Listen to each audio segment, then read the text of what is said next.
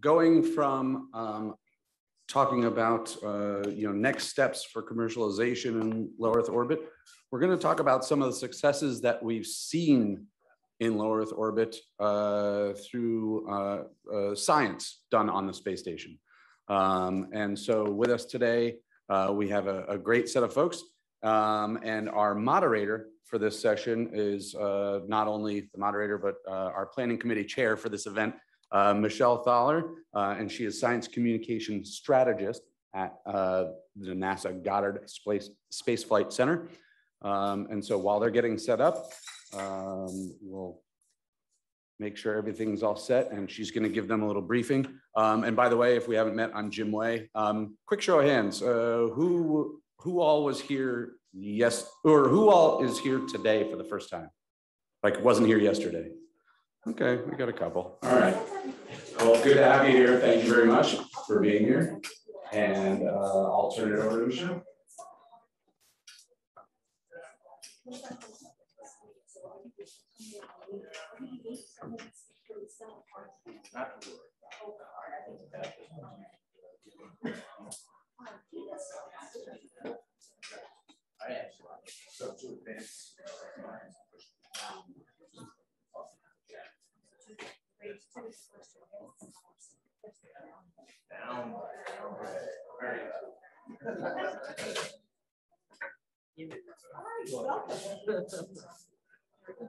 Welcome to this extraordinary panel. I think that a lot of people are unaware of some of the amazing science results that the International Space Station has made possible.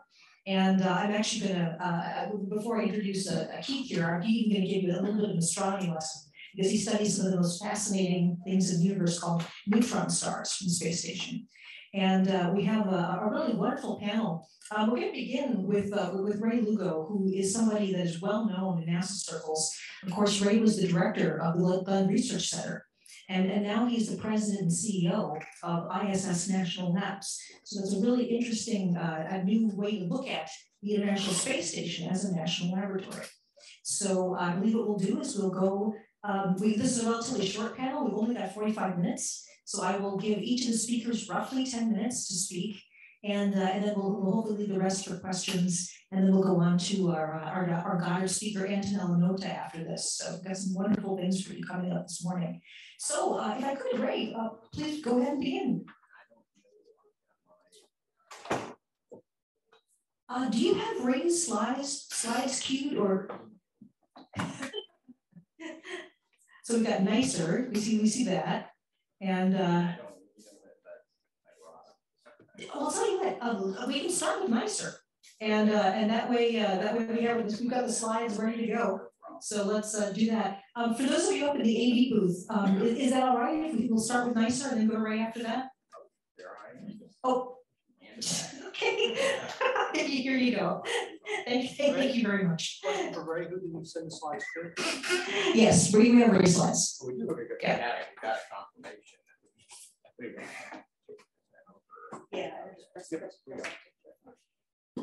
Testing test. Okay.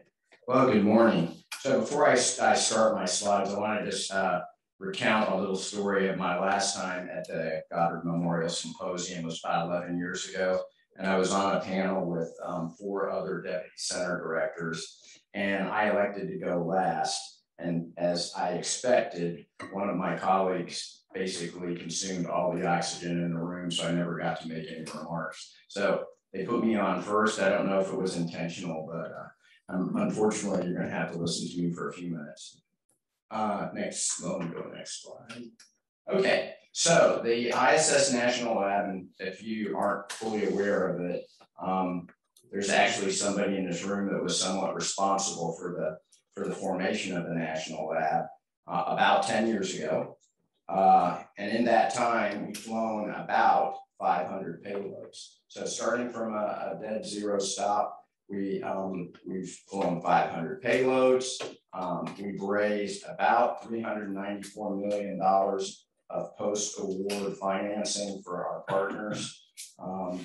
We created incredible infrastructure, and I think we're well positioned first to fly out the remaining life of the ISS, but hopefully to move into the commercial LEO version of the National Lab. So here's just a chart to show you some of the funding we bring in from other government agencies. That was part of our charter, was to work with other government agencies to bring additional research funding into the ISS. So we have very strong collaborations and partnerships with NSF, the NIH, and I would share with you, we're working on a potential collaboration with the Department of Energy, all focused on utilizing the unique platform of microgravity to improve life here on Earth. So a few things that we are working on that I'm particularly excited about. If you're not aware of the tissue chips research that we're doing on ISS, this basically is at a cell level, experiments that are being done to characterize different kinds of, what's the right term to use? Basically, to allow us to predict disease models on a micro scale. And so this research is particularly interesting because hopefully we're able to actually do a lot of drug testing and understanding how the disease progresses without the use of animals. So I think this is a particularly exciting line of research. Stem cells, again, another area where we and the microgravity world offer a unique capability.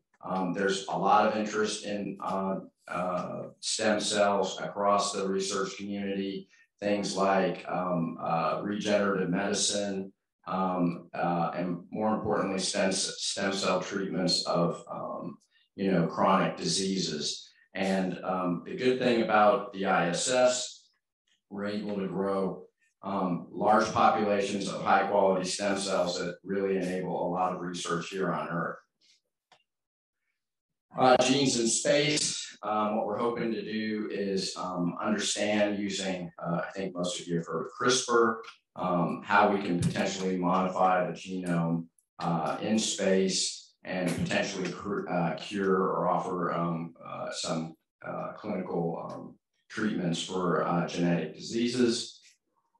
And then I wanted to talk to you a little bit about one of our most exciting areas of research on ISS right now, which is the in-space production area, which is mostly focused on medical applications and materials. We're just completing 2 solicitations.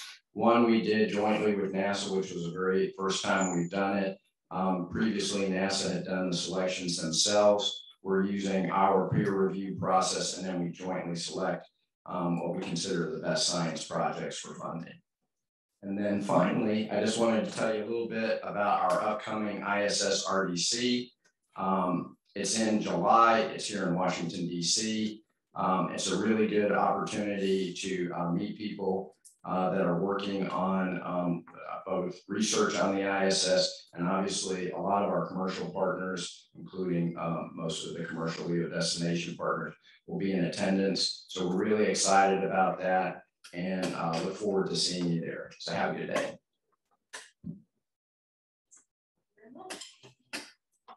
Very much. Is the cold atom facility, is that part of the National Labs too? Is it? Yeah, because it's different, right? That's some of those facilities, like we own AMS, but we don't own very many of the other NASA. Got it. Got it. All right. All right. So our next speaker, Keith Gendreau, is the principal investigator for the NICER mission. The NICER stands for the Neutron Star Interior Composition Explorer. And this is some of the most exciting fundamental physics that I have seen NASA do in this decade. And I must say that it's always a pleasure to sit next to Keith. Keith and his team were just recently the recipient of something called the Rossi Prize, which there's another AAS, the American Astronomical Society. And this is the most prestigious prize given for high energy astronomy. Now, because we have many people here from the aerospace industry who may not know specifically about neutron stars, I asked Keith if I could give a little bit of an intro, and he'll keep me honest here. So A lot of people are familiar with supernova explosions, that massive stars end their lives violently and they explode. And this happens when the core of the star no longer has very efficient nuclear reactions going on, and all of a sudden the outward pressure of those nuclear reactions goes away. The star then collapses under the force of gravity. And amazingly, the core becomes this very super dense material that we'll talk about today. The reason the star explodes is that the rest of the star is still falling down into this very, very compressed core. And there are shock waves that go out and actually rip the star apart. And that's a supernova explosion. But in the middle of this, there is this collapsed stellar core. And the most extreme form this can take is the one that we're all familiar with called a black hole.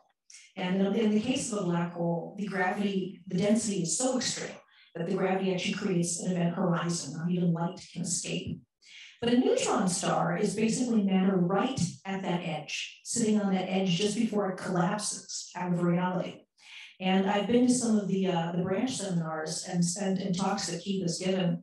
And it was kind of funny because people say the public all knows about black holes, but neutron stars are even more exciting because they're actually there. You can observe them. To give you an idea how extreme these objects are, you normally have about 2 times the mass of the sun packed into a ball about 20 kilometers across. And from the angular momentum of this collapse and also being spun up by different mechanisms, these things can often spin hundreds of times a second. And they're 1,000,000-degree hot. And some of them, I think Keith may talk about some recent results, some of them have extreme magnetic fields. These are called magnetars. And you think about a strong magnet at a science museum that kids are playing with, making little metal bead bridges and all of that. That may be a 1 Gauss magnet. That's the unit we use, Gauss. Some of these magnetars have magnetic fields of 10 to the 16 Gauss. Yeah, 1 with 16 zeros Gauss. And I think I was actually in your laboratory one time when you said that just the magnetic energy of these objects, when you think about energy equals mass times the speed of light squared equals mc squared. Just the magnetic field means the vacuum of space around these objects can have 3 times the density of iron. Think about that. The magnetic field is so strong, just through E equals mc squared, the vacuum of empty space has the density of 3 times iron. He is studying many, many of these objects. And when you think about how small they are, okay, these are things that are 20 kilometers across. We're seeing it hundreds or thousands of light years away. And he's made an instrument that can actually, of course, not directly image them. They're way too small to actually see, but an X-ray timing mission that can actually show us what's going on their surfaces. And they're helping us test theories about what goes on in their interiors. So these are some of the most exciting, real monsters of the universe. I mean, one thing I'll just add, one more thing before I go on to Keith. The gravity around these objects is so strong, you see behind them at the same time you see the front of them. Because due to Einstein, gravity bends space and time. So as these things rotate, even though something might rotate all the way to the other side of the star away from us, we can still see it as light bends it around the object. So truly extreme physics being done. So with that, I will hand it over to Keith to talk about NICER. Thank you, Michelle. You really covered a lot of the stuff I was going to talk about. I got to geek out a little bit. I'm just like, oh. So they are really fantastic. I want to thank you for inviting me here. So NICER is doing the science with an X-ray telescope, and you can see in the video something that's much faster than real speed. NICER, this kind of box-like thing that seems to be moving around as the rest of the space station does its stuff.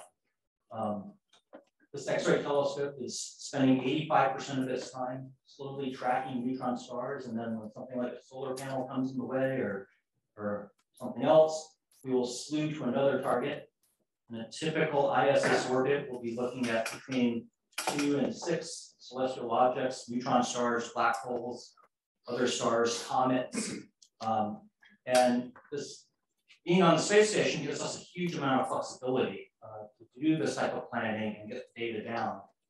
And that flexibility affords us to have NICER play a role in a larger community of astrophysicists. Telescopes that are on the ground or in orbit in a typical ISS orbit, the figure you see in the lower left, shows like 3 consecutive orbits for NICER.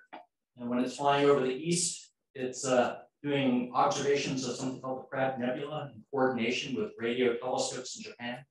As we cross the west coast of the US, we flew to look at a really fantastic black hole called GRS 1915. And we're doing those in coordination with optical telescopes in the Canary Islands. And so NICER plays a role in this broader community of providing the X-ray end of a multi-wavefront understanding of what's going on in a lot of these objects. And as Michelle mentioned, our primary science is neutron stars. So NICER is the neutron star interior composition explorer. And gravity is so strong that you have to think about things differently. What you see in this picture are hot spots that would be on a neutron star. One in which you have weak gravity and one in which you have strong gravity. And stopped rotating, but the important thing here is in the case of weak gravity, that's more like what we're used to. If you imagine a hot spot, on a ball that's rotating, as that ball faces you, it's bright, and as it goes away from you, it disappears. And so there are a whole class of neutron stars called pulsars, which are just indications of this thing pulsing. And as Michelle mentioned, some of these stars are pulsing or spinning hundreds of times a second. In the case of strong gravity, which is what we have around neutron stars, 1 to 2 times the mass of the sun squeezed into something the size of Washington, D.C., the strong gravity actually allows you to see that spot as it's on the other side. And so the effect of that is the shape of the pulse is different. And so NICER was designed to make really accurate measurements of the shape of these pulses. In order to go to the next slide here, to make measurements. So we used gravitational light bending to analyze the data that we get from many short observations integrated over years or months of different stars. And so from a couple years ago, this was our first measurement of the mass and radius of a neutron star with precision that's really been unmatched. So we measured the radius of the star. It's about 13 kilometers. We also measured the mass of the star. This is an isolated star, and so there's no other way to measure its mass, but we could make the mass measurement with NICER's data using this gravitational light bending. One of the things that's kind of interesting, so if you look at the picture, the animated picture, you see these, this rotating spheres. We had 2 independent teams do the analysis independently, and as Michelle mentioned, NICER doesn't, even though it's an X-ray telescope, it doesn't really take pictures. It does timing. And the cool thing about how we analyze this timing data is we could get a picture that we could never possibly resolve with the best telescope. And we're looking at something that's thousands of light years away. And these hot spots that we see are, say, the size of the University of Maryland, spinning around the star. And we can actually map the structure of this. It's the most precise images of the surface of a neutron star. It's not too bad for something that can't image. It's just doing timing or doing physics. So the thing about the weird hotspot configuration we could see is that neutron stars are actually quite a bit different from what we thought they were. Those hotspots indicate where magnetic field lines kind of dive into the neutron star surface that cause the heating. And we found that neutron stars have a really strange magnetic field structure that's different from what we thought. In fact, our logo for the mission is in the upper left, and you can see like a little blue sphere with little jets popping out. That was the textbook model that we all learned about when we were in graduate school or studying astrophysics. That's what a neutron star looks like. Our data suggests that it looks a little bit different, and one of our graduate students has made a new logo that we will produce stickers for at some point in the future to send to people. The other thing that we did with NICER with neutron stars is we did something that's a technology demonstration. So these pulses that we see from neutron stars is extremely regular. Imagine twice the mass of the sun spinning hundreds of times a second. It doesn't slow down very much because of angular momentum conservation. And a subclass of these pulsars the pulsing is so precise, it's like atomic clocks. And atomic clocks are the foundation of GPS. In fact, some of these millisecond pulsars we look at are better than atomic clocks. And so we had funding from the Space Technology Mission Director at NASA headquarters to do a demonstration of pulsar-based navigation. So it's GPS, but with an infrastructure that's distributed around the galaxy as opposed to medium Earth orbit. And early on in the mission, we demonstrated that we could determine the position of the space station 10 kilometers using nothing but pulsar data.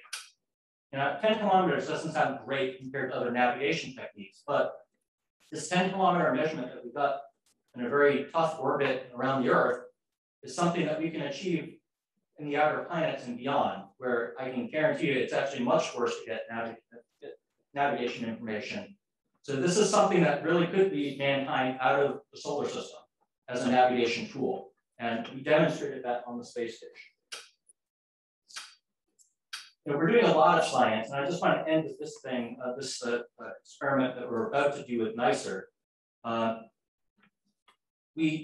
Actually, this week, we had our first astronaut involvement in NICER integration. And that was when Mark Vandehey connected some cables in a laptop computer that were inside the pressure chamber. Because what we're going to do with that is we're going to connect NICER to another payload made by the Japanese called MAXI. MAXI is the Monitor All-Side X-ray image, and in one ISS orbit, it has a very wide field of view, and it can see the entire, almost the entire sky. While NICER can only look kind of in a little soda straw in one particular direction. And so we do a lot of science where we take input from other experiments, and we process it on the ground, and we send up a new command to NICER to look at it. But what we want to do with this experiment, which we call OMAN, which is originally the on-orbit hookup of MAXI and NICER. The ISS acronym, please, not like that name. So it's the Orbiting High Energy Monitor Alert Network, but it's still OMAN. It's really cool. And what we're going to do is use that laptop computer to read that data from MAXI. Look for things that go boom in the night in the X-ray sky. These are thermonuclear explosions on neutron stars or outbursts from black holes. And then send that information to NICER so it can automatically slew to the target and bring orders of magnitude higher sensitivity to do science on those objects. That's OBAN. That actually begins next week. With the astronaut hookup of the cables on Monday this week, we're just about ready to do that. So we have we have another 3 years hopefully of operations where we're going to reap the science from this kind of combination of using two different things on the space station, to do greater science. Thank you very much. So yes, you can maybe pass the clicker down. Well, one thing I'll say is that although these things seem very distant and very esoteric, they actually do have measurable effects on the Earth's atmosphere. Keith probably knows, which was the year there was a neutron star that 50,000 light years away. There was a tiny little, basically a tiny little earthquake, a centimeter movement of the super dense crust. And it actually caused our electric and magnetic field to vibrate pretty violently and actually significantly blew off a bit at the top of the atmosphere. That was from 50,000 light years away. I forget when that was, but it's a real thing. I mean, these neutron stars are very exciting objects, and you should be thinking about them. They impact our lives. All right, so bringing things back a little bit closer to our home. The Earth science that's done on the space station is also incredibly significant. And we're talking a lot in this entire conference about our climate and how we're measuring it and monitoring it. And the idea of LiDAR, of bouncing lasers off the Earth from the space station to measure the heights of things, has incredible applications. Just so many different things you can measure.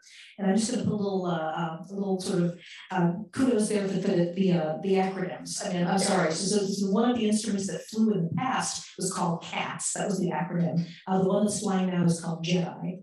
And the idea that it has CATS and Star Wars, JEDI, and lasers from space is about as exciting as I can possibly imagine. So this is John Yorks from Goddard Space Flight Center, one of our Earth scientists. So John, please tell us about Earth science on the space station. Thanks. Yeah, I think our website got a lot of hits from people looking for cats in space, you know.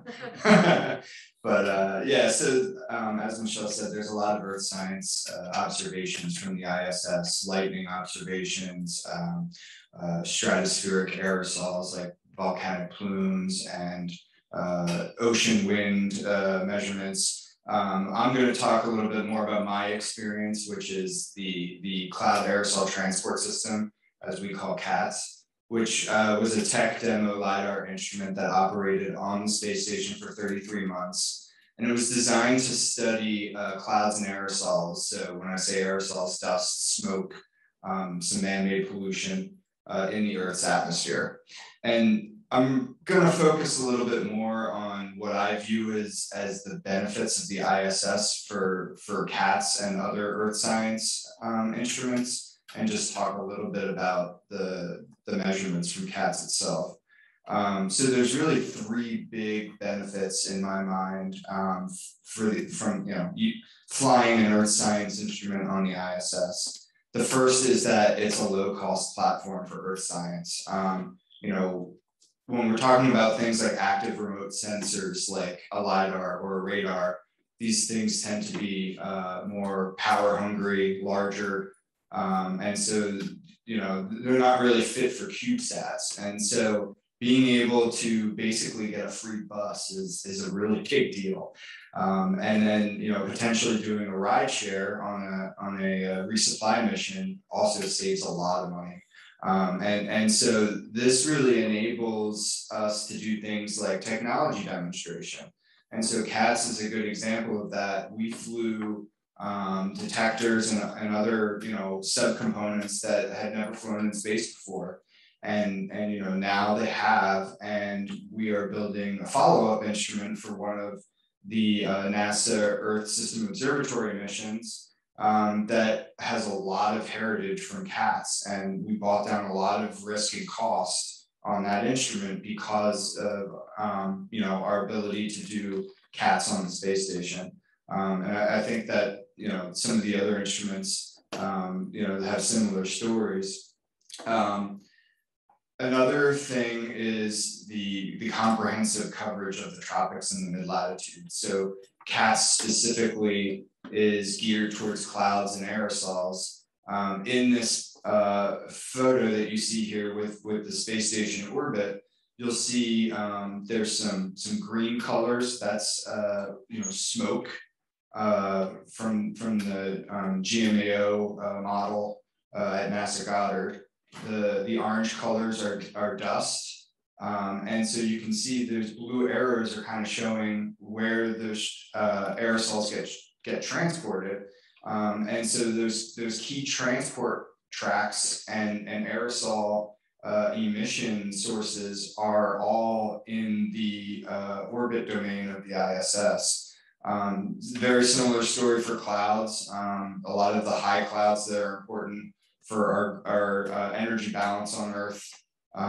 These are most frequent in the tropics and mid-latitudes. So this orbit was really well situated for the CATS instrument. And other instruments like JEDI, which is measuring vegetation, another LiDAR instrument on the space station. Again, another really important use of the orbit, because a lot of the vegetation, the forests and tropical rainforests are in the domain of the ISS orbit. And so the third thing is monitoring hazardous events in real time. And so a big advantage of the ISS, especially compared to some of our more historical Earth science instruments that launched in the early 2000s, is we can get the data down in real time in seconds. And that really allows us to monitor things like fires, smoke from the fires, air pollution and air quality events. And so just to give an example, this is a video showing the CATS actually passing over. We happen to pass right over a small fire in Oregon, and you can actually see the plume coming off of Oregon. So this is a MODIS image right now. You can see in red, those are the fires, and you can see sort of the grayish colors near the fires. That's the smoke plume. And as you see here, as CATS goes over, we're going to see the vertical dimension of those fires. So you see those light blue and yellow and green colors. That's the actual smoke plume coming off that mountain. And there's light blue colors there. That's the transported smoke that affects air quality downwind from the fires. And so, you know, air quality is one of those things that in the Earth Science Decadal Survey was deemed most important. So there's a lot of really good applications for air quality on the ISS. And I think, you know, as we look forward now we still have potentially 7 years on the ISS. I think there's a lot we can do still with Earth science measurements, technology demonstration for future decadal survey missions, maybe even technology demonstrations for the new generation of space stations going forward, you know, to drive down some of the potential risk and costs there.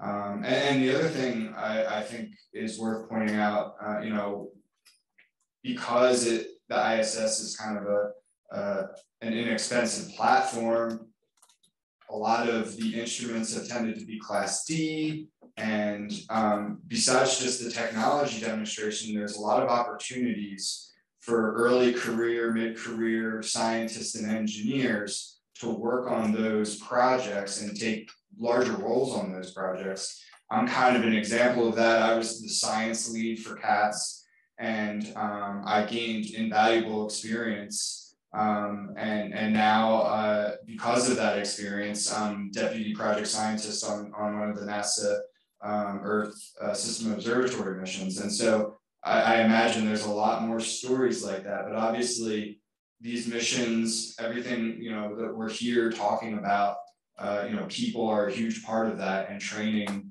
next generation is certainly an important thing that, you know, sometimes we kind of, we get so caught up in the technology and the science, we kind of forget about that aspect of all of these missions and wonderful things we're doing. So just something else I thought I'd point out. That's all I really had to say. All right, so you've heard about some of the really exciting science, you know, from the medical and deep astrophysics to earth science and climate studies, air pollution. And there's a whole lot more that was mentioned. You know, one of the experiments I've been really excited about was this cold atom facility, which is producing something called Bose-Einstein condensate. But what matter does at extremely low temperatures, billions of a degree above absolute zero. So, you know, using the ISS as a laboratory for fundamental physics, you know, all throughout the universe is something I think a lot of people don't think about. So we have a little bit of time for questions. If anybody would like to, I see we have one up there.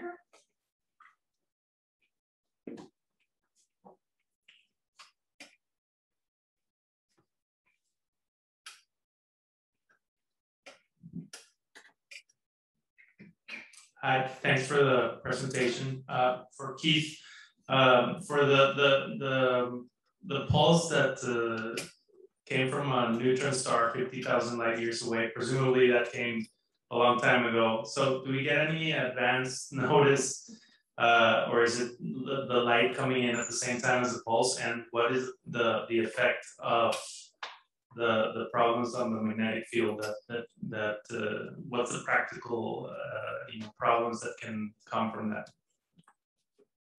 It wasn't that long ago. I forget exactly how long ago. Well, the actual event was about 10 years ago, but I think he's saying it traveled 50,000 light years. And so was there any advanced warning? Right. So there is no advanced warning because, you know, that stuff is coming to you at the speed of light, but you know that is a limit. So yeah, we know it when it happens. There's a lot of interesting transients out there. A lot of magnetars in particular, they do a lot of really interesting, they kind of spontaneously disperse. And so NICER's always on the lookout for data to indicate, hey, we should be looking at that guy because it's doing something. You know, maybe this time it'll be like that gigantic burst that happened 10 years ago. We'll learn something more about that system. Wow. And actually, to give you an example of this, it was we had a press release, I believe, about 2 weeks ago. There were 3 hotspots on the neutron star, and then they merged. Can you tell us a little about that? So, you know, the hotspots that are on the surfaces of neutron stars that we image are primarily formed by these magnetic fields kind of merging together, causing heating on the surface of the star. And in the case of magnetars, the magnetic field structure is changing quite a bit. And so there's a press release we put out last week from data that we took last year that talks about how dynamic some of these magnetic magnetars really are, and how some of these structures can change so quickly. They're really interesting objects, and they change dramatically and unpredictably. And you know, hotspots merge and have them break apart. It's a very interesting dynamic. You have a few more questions up there? Then we'll definitely see Aki there. Yeah, I was just wondering, have we had the good luck to actually see a neutron star forming and be able to try to validate the theories of how that actually happens in detail? So maybe. In 2018, there was something called AT-2018 COW. It's an optical transient detected by a whole swarm of ground telescopes on the sky for things that change. NICER was one of many missions that swerved to look at that based on the triggers we got from ground observatories. In that particular case, we just published a paper last year where we were looking carefully at the data, and we know that this was a supernova explosion, but we've never seen direct evidence that pulsars are happening right after this explosion.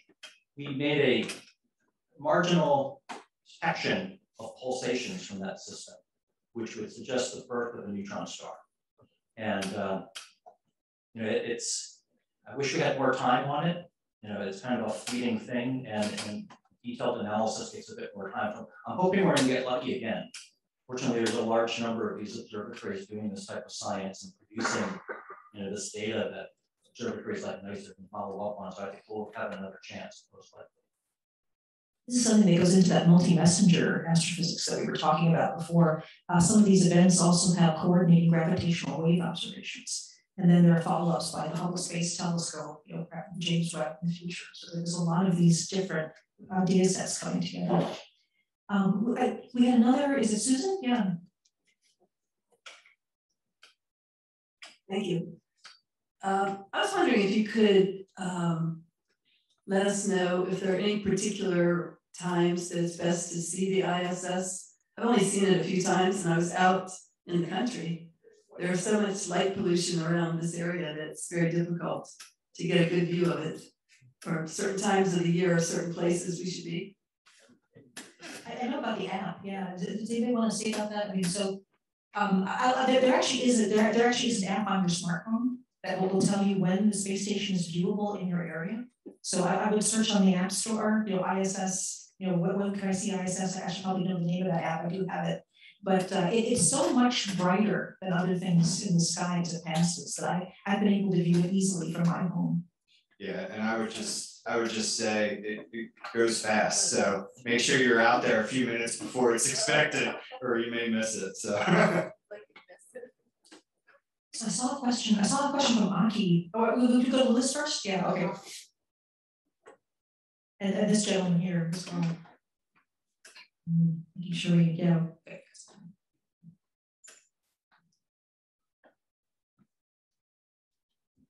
I think this question is maybe for Ray or maybe John. Can you compare pros and cons of ISS as a tech administration platform compared to, say, CubeSat sounding rockets?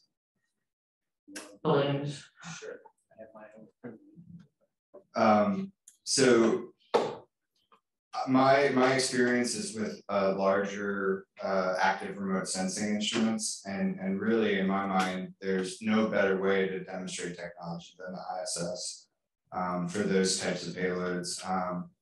You know, with how much power and volume they tend to need, you know, you're talking bigger small sat type of, you know, sensors. So it kind of makes it hard to do that technology demonstration using other platforms. I'll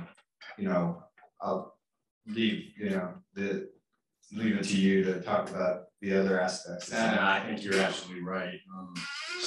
CubeSats are really subscale kind of experiments. And most of the time, if what you're really trying to do in research is go from the lab to something, they call crossing the valley of death, which is how do you scale it up so you can do something with it.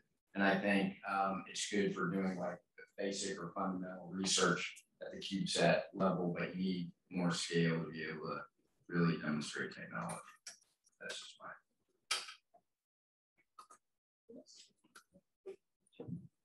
Yeah, thanks. So we just had a panel on ISS, LEO, economy, transition, all of that. How is the science community prepared for that transition, or in your mind should be preparing for that?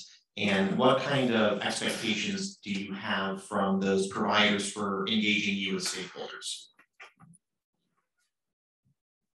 So I don't know that I have the right answer to this, but clearly the science community, our user advisory committee, is very interested in what's going on with commercial LEO destination.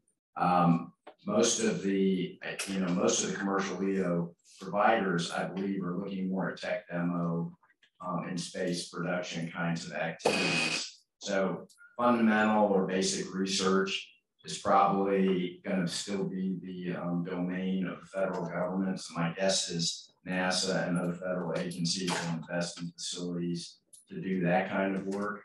Hopefully, the commercial LEO economy is growing at a rate where you'll see more commercial facilities made available for in-space production and things like that, commercialization. So I'd say it's an area of interest, probably also an area of concern to the research community.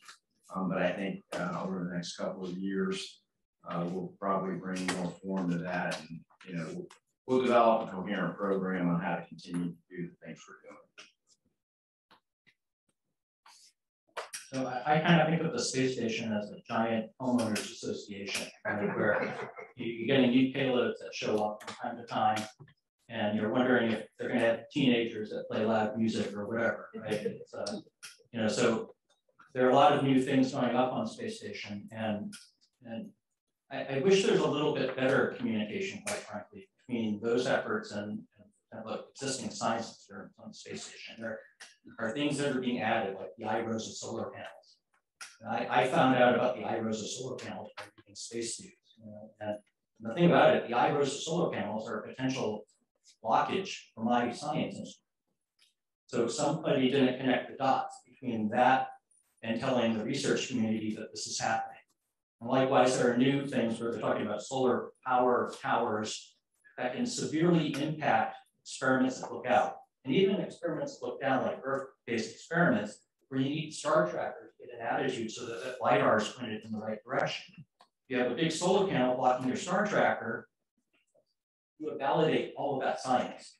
And so there are places like this that you need good communication. So like any homeowners association, I think you have to be active in it.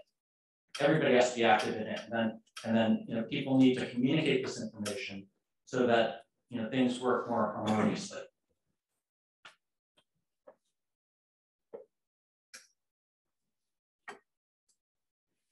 So I'll add an earth science. I think that was a good perspective, and I'll add a little bit more from an earth science perspective. A lot of our historical missions have been in a polar sun-synchronous orbit. And of course, when you're talking about climate and you have long-term changes, it's important to keep those data records going, right? So a lot of earth science focus tends to be on those polar sun-synchronous orbits. But of course, there's a lot of really good science that can also be done in inclined orbits with ISS, with the future space stations, small sats, CubeSats.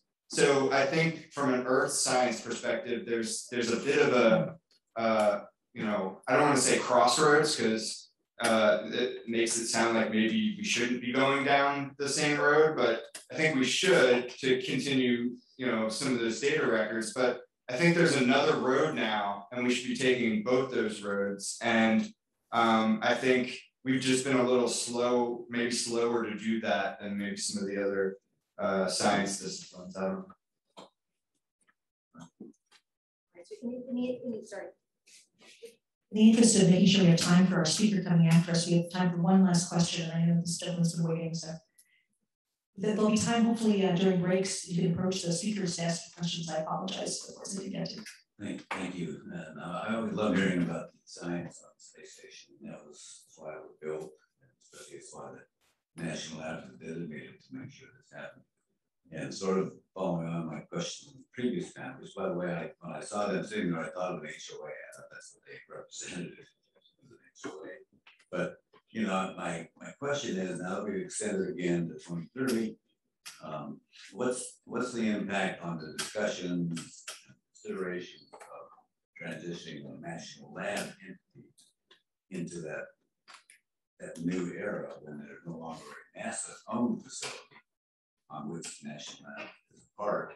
The national lab is the U.S. segment of the total national space station. So are those conversations going on? Are you comfortable with them? I assume you're both the point of those and the panel, so focus on you. So I don't want to speak for NASA completely. I can just tell you the conversations I've had. So we're having regular dialogue with NASA and the program. And I don't know if you're aware, but there's several studies going on at NASA. I think Bobby Lal is running a study, and Robin Gatens has organized this meeting of experts. And so the intent is to try to build on what we've done in the national lab going forward. So I've been pretty much assured you may not be called the ISS NL, but there will be some kind of LEO national lab going forward. And I think the intent is, you know, we've got roughly 10 years to go, and we potentially have a, I believe we will have a commercial LEO destination. Axiom's planning to fly here in a couple of years, which gives us a unique opportunity of trying to understand how does the business model change from a fully government-owned facility to something which I'm going to characterize as, you know, commercially owned, commercially operated, but partially government funded lab. And how do we operate in that model to make sure that we're providing enough access to do basic or fundamental research and continue to do, you know, the development of this commercial LEO economy. So conversations are going on. I believe we're more in the data collection phase right now. I'm expecting that there'll probably be some kind of a modification to our cooperative agreement that enable kind of transitioning into that model so that when the ISS is retired, we have a, you know, a more functioning national lab than what we did when we started 10 years ago. You know, it's been a bit of an experiment. I don't know if people really fully understand that. You know, it was the first time of doing a national lab in space, first off, and then secondly, you know, it's really kind of a cooperation between us and NASA on use of the station for research. So, yeah, the conversations are ongoing. I think we're going to hear more and more about it over the next couple of years, and then clearly the Axiom, you know, commercial LEO destination kind of, you know, starts us down that path of a more commercial operation in space. So, yeah. Michelle, Ray, John, Keith. We'll have to go into our next speaker. Thank you very much. We appreciate it. Not